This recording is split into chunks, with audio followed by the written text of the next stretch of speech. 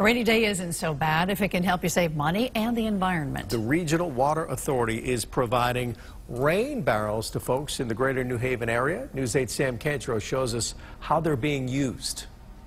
During the summertime months, one of the largest resources that you use a lot more of is water. And now, thanks to the Regional Water Authority, you have the ability to collect it, and you can do it for really cheap.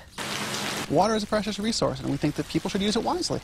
It might be something we take for granted, but especially during the summer, Connecticut residents use a lot of water. About 40% of people's water use during the summer months or the warm months is outdoors.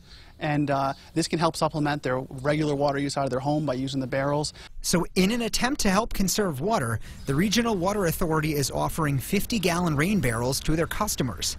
And collecting that free rainwater could not be any easier. The natural rainwater that comes in is often never used, but a rain barrel allows a homeowner to capture it, consume it, and distribute it even to his or her garden. It's a resource that most people don't think of.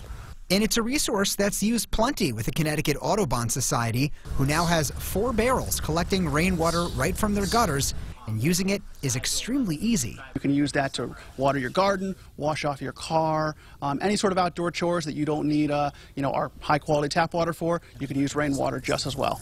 You can open up the water flow, and it's just natural gravity that feeds it out. And the best part? All free water. And if someone doesn't capture it and direct it to good use, it's not put to its best value. And the price for these? Just $68 for you to be able to have 50 gallons of free water at a time. Makes a great Father's Day gift, and you can order them through the Regional Water Authority up to this weekend. In Milford, I'm meteorologist Sam Cantro, News 8.